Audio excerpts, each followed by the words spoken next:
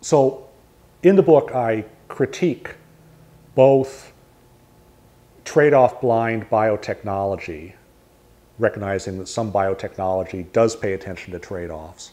And I also critique what I call mindless mimicry of nature, not paying attention to what aspects of nature are most likely to be good models for agriculture.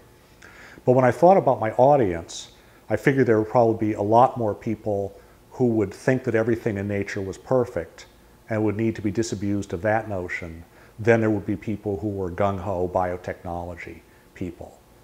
So I said, how should I reach out to that audience, present things in a way that they will find interesting and that will help them understand some of these ideas. And so the opening paragraph in the first draft of the book was something like this. Scrawled across a stone wall in an ancient language that few outsiders can read was the following manifesto. Down with pesticides, down with monoculture, eat lower on the food chain.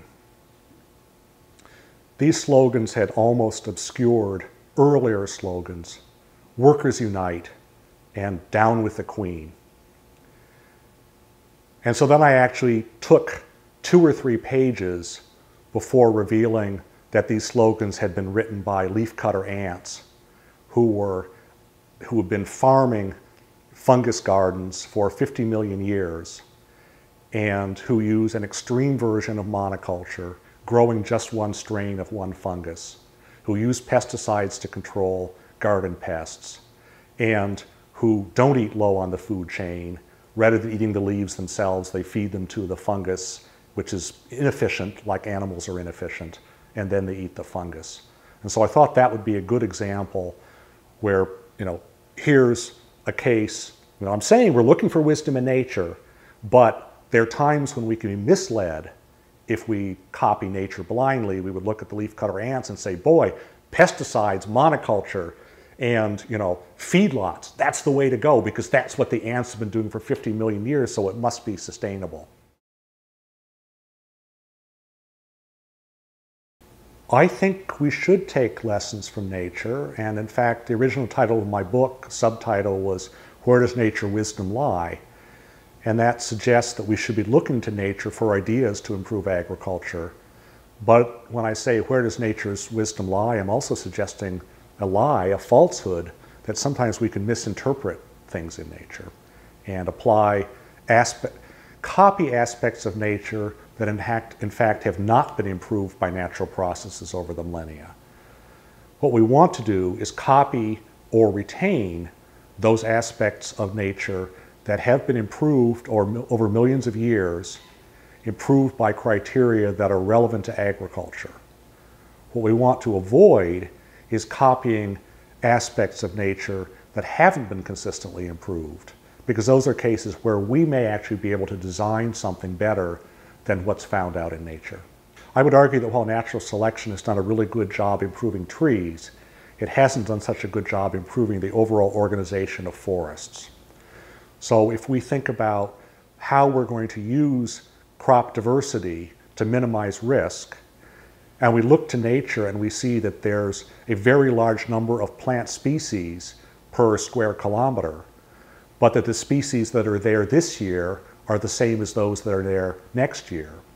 If we were to blindly copy nature, we would say, okay, so we should grow mixtures of species, but we shouldn't do crop rotation, because crop rotation where you grow rice this year and corn next year, that's not something that's seen in nature. And yet, because that aspect of nature hasn't been consistently improved, it's quite possible that crop rotation will be a better way of using diversity rather than mixing species together the way they are in nature. If you think about a gene that controls how much the roots of a plant spread and go into the soil under their neighboring plants, it's pretty easy to show mathematically that a gene that favors that kind of spread, stealing resources, soil resources from neighbors, will have higher fitness, and therefore those genes will become more common in the population. And yet, the overall efficiency of a whole field of such plants with those greedy spreading roots is going to be less than if each plant stuck to its own area of soil and just used those resources as efficiently as possible. It means that because there's this conflict between the individual competitiveness of plants and the collective performance of plant communities, and natural selection favors the individual competitiveness, it means that a big part of the job of the plant breeder is to reverse past evolution, reverse those selfish genes, and breed for crops that cooperate to produce high yield with minimal resources. I think in many cases, breeding for a more cooperative plant type, for plants that work well together rather than having your rice plants fighting each other for resources, it may actually not be that difficult to do. The reason is that natural selection was going in the other direction. And so in reversing that and going for cooperation, you're not trying to beat evolution at its own game. You're playing a different game.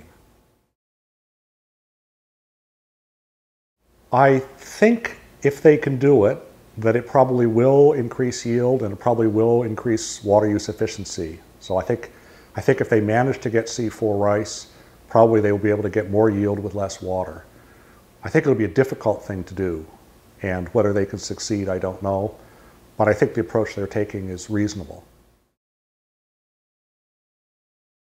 Really, my biggest concern is this tendency for all the money to go to biotechnology and for biotechnologists to sort of go off in a corner somewhere and not work with plant breeders, crop physiologists, soil scientists, entomologists, you know, the whole rest of the agricultural research ecosystem. And so I think that's where the real problem lies. And so here at IRRI, my impression is that while you probably don't have perfect cooperation among people from different disciplines, it seems like it's a lot better than what I've seen at other places. And so I'm really excited about the things that I've learned here, really impressed by the things that I've seen, and especially because of that cooperation among people from different disciplines. So one thing I would worry about is that if IRRI produces this really wonderful variety, that could be grown over, you know, all of Asia essentially, and then if it turns out that that variety is susceptible to some disease, all the rice production in Asia is at risk.